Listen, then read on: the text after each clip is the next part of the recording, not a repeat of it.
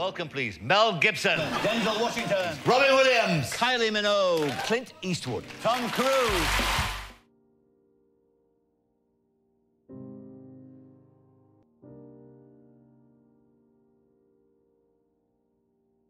Here he is in all his splendour. Ladies and gentlemen, Muhammad Ali.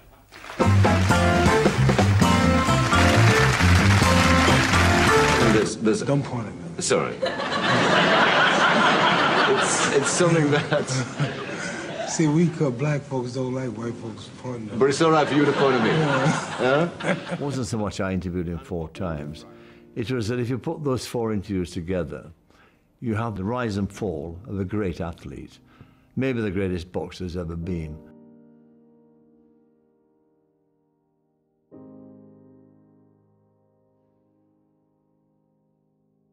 You don't like being interviewed. You can see it's in the way that you sit and the way you are. That you don't like doing it. so therefore, well, I mean, it's a perfectly easy question, a decent question to ask you about being a journalist. I mean, in other words, if you were me, what would you do now? Well, just wrap it up.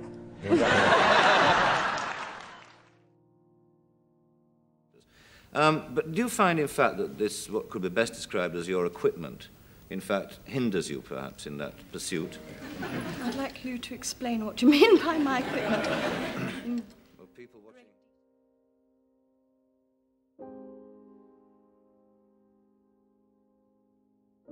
And I, who could not have got a job at the BBC as a commissionaire because of my accent in those days, it became the thing to have my kind of accent, to get a what job. we call a regional accent. And people forget just what a huge shift it was, you know, in those days. It was a very exciting time.